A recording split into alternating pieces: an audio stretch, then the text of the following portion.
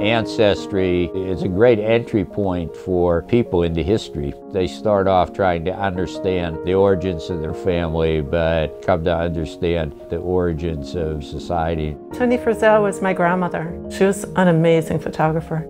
She went twice to take pictures during World War II. Ancestry really connects us to the past. I wanted to follow in my grandmother's footsteps, to learn where we come from, what we stood for. Photos are important cultural artifacts. You may not have any other record of a particular event. For women to be photographers in the field at this time, they got all kinds of grief. There's a lot more to World War II than most people realize.